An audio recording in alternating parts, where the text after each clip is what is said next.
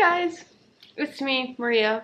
So, I thought, you know, after the Gymshark stuff, I'd do a what's in my bag.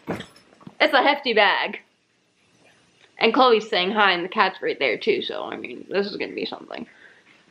Chloe? Excuse me, miss? Yes? Okay. There you go. Anyways, I've really liked this bag so far. It's been pretty great. I think my favorite part about it is the shoe tunnel.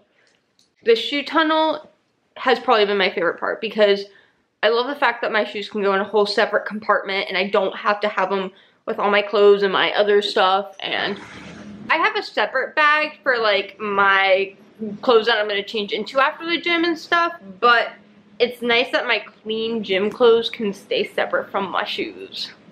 But here we go. So here's the shoe tunnel right here, which, like I said, I think is one of my favorite things. I've heard some people complain that they can't fit their shoes in here, but I've had no problem. I don't know if it's my shoe size or what, but I haven't had a problem. It also has, I just kind of found this like a couple days ago, but you have this little Velcro spot right here. It's kind of hard to open though. I'm sure it's gonna get easier with time though. But I really like it. I think it'll be useful for some stuff down the line. I think maybe when I can restock from like water flavor packets things, I can kind of pop them in there and they'll probably be like a lot easier accessible than putting them in the zipper part or anything like that. You have a little nice side compartment right here, which is great. I typically put my energy drink in here. I don't have an energy drink in here right now because I'm not going anytime soon. I'm cold typically, but sometimes I'll have one popped in here ready to go so that way I never forget. It just kind of depends really. Sometimes I'll have a warm one in there. It kind of just depends. But the innards. I got two headphones in here. I know. It's a little overkill, maybe. It's fine though. They're both Bose. These are the Bose Sports. I don't think they exist anymore. I'm pretty sure they're discontinued. But I love them. The only downside to these suckers is that sometimes they're a pain to connect to my phone. Other than that, I've loved them. I've had them for a year. You know, they worked great. I just got the other set of Bose headphones, but I've been wearing these for a year.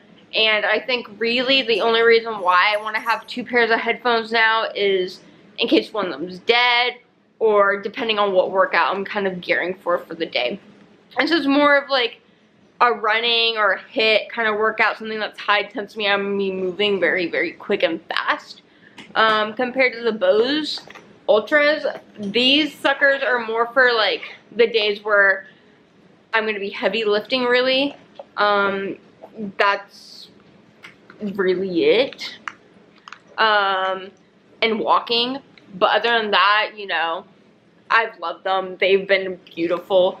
I've really enjoyed them. It took me a while to pull the trigger on these because I've heard a lot of back and forth on them. I heard that some people loved them. I heard some people say that it wasn't worth it, that the price tag on them, things like that, but I absolutely love mine. I'm definitely a Bose headphone kind of person. I was really torn between these and dishing out for the Apple ones, but I couldn't wrap my head around spending like $500 on headphones. These weren't that crazy. They were still really pricey, but I also get a pretty good discount at my job, so I kind of like, you know, I was like, you know what, I can make it work. A hoodie. I wear a hoodie for when I'm cold at the gym because I typically am cold at the very beginning when I first walk into the gym, and then I take it off because I get hot. That's explanation for the hoodie.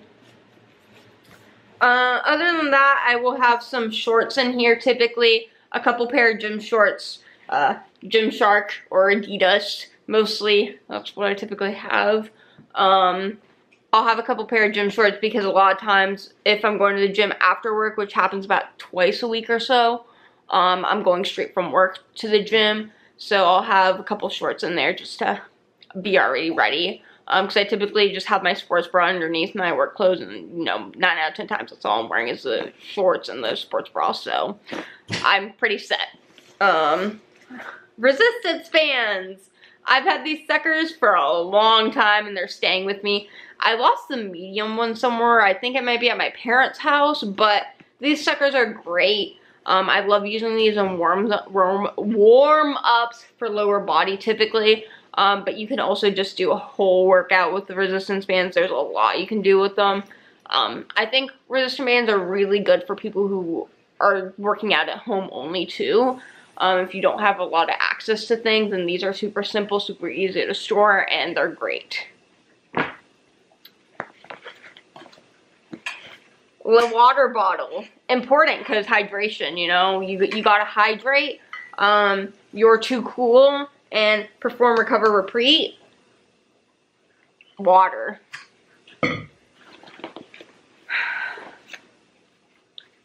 Theragun. Theragun mini. Just like the water bottle said, perform, recover, repeat. Recovery is important.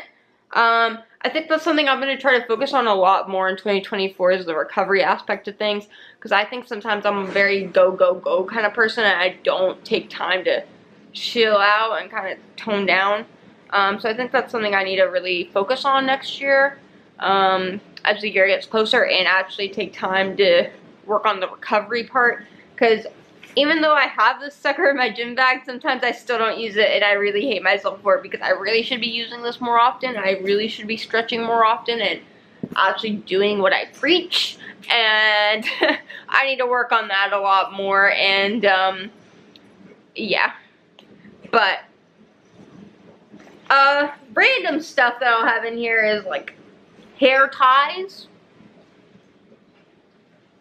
and yeah. But that's really all I have in my gym bag. It's nothing crazy or anything. One thing I do need to get though is a new barbell pad, because the one I currently have is going to go to the gym bag that I talked about before, that my old OG gym bag that's going to be going now to my parents' place. That barbell pad is going to stay in there too, and it's going to go to my parents as well. So whenever I go there and I end up going to the gym, I don't have to worry about it as much or carry a lot of extra stuff. But yeah, short little video here. But yeah, I don't know what else, but if you guys have more ideas of what to post and stuff like that, I appreciate it. Subscribe, and I got a lot of crazy stuff coming my way, or your way, all the way. But yeah, bye guys. I didn't appreciate that, Chloe.